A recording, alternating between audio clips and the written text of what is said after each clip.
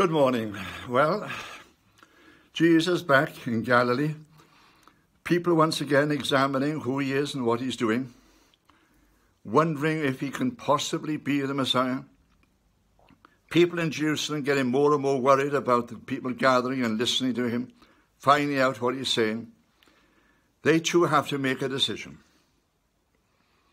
And about this time, John the Baptist even, John had been imprisoned by Herod. And in prison, he hears about Jesus and about his ministry. And he too begins to wonder. See, John lived a very ascetic life. And when he preached in the wilderness, he preached for repentance. Good old hellfire sermons, you have to do it, this way, and the punishment of God, and God's going to deal with anybody who will not do it his way. And now he's in prison, and he hears about Jesus going around and mixing with tax collectors and prostitutes and not living the type of life he was expecting. And so John too sends to Jesus, and he says, "Did I make a mistake? Are you the one? Are you the one we've been expecting?" Now he'd heard the voice of God even. But you see, the people were getting confused. And he too sends to Jesus and says, "Are you the one?" And Jesus speaks to his disciples, John's disciples that is, and says, "Come and watch for a while." He said, "Now go back and tell John what you've seen." He said, "The sick are healed, the deaf hear, the lame walk, oppressed are set free." He said, "Go back and tell John, this is why I have come." Reassure him that he did not make a mistake. It's just that my ministry is not the same as his. And my ministry has a different purpose. It's about this time that the authorities in Jerusalem make their final decision. It comes about because Jesus heals a man who was a deaf mute. Remember I said earlier about Jesus healing lepers, and there was no way lepers could be healed except by the Messiah. Well, they often said as well that you couldn't heal a deaf mute. It was impossible. Only the Messiah could heal a deaf mute. See, the trouble is with the deaf mute, the deaf person can't hear what you're saying. Can't hear it. No means of communicating with the person. But Jesus heals a deaf mute, and suddenly the authorities in Jerusalem realize they've got to make a decision. And they do.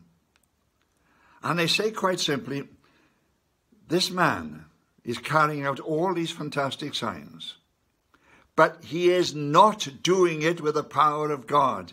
He's doing it with the power of Satan. What a nonsense thing to say. But that's the decision they came to.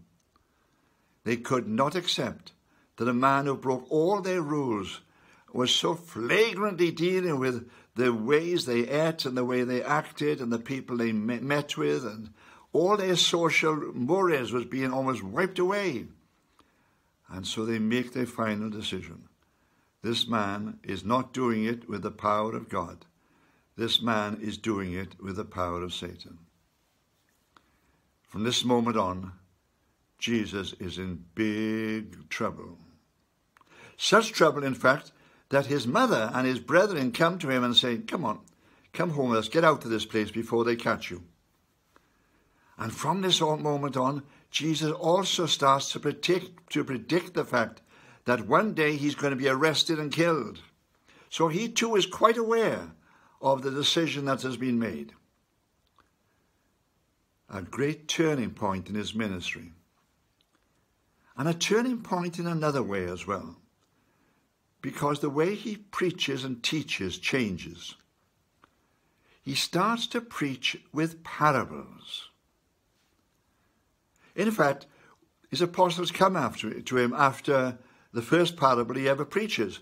He preaches the parable of the sower going forth to sow his seed. And they come to him and they say, "Why have you changed your form of teaching? why are you teaching in this way? And what does it mean anyway? We don't really understand it. So Jesus explains the parable to them. And explaining it to them, in a sense, he explains all parables.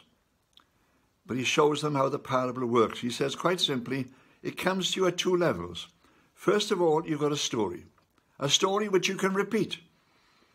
You know, I've been to harvest service after harvest service in schools, and we get these young 5-year-olds and 6-year-olds. I love seeing them do it, coming out and sowing the seed. You know, the story is a simple story.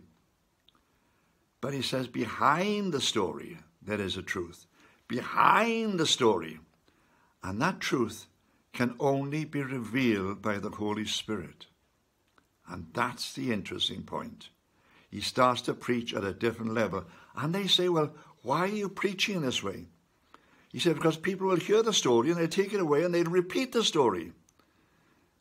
But only those who are born of God will really understand the truth that lies behind it.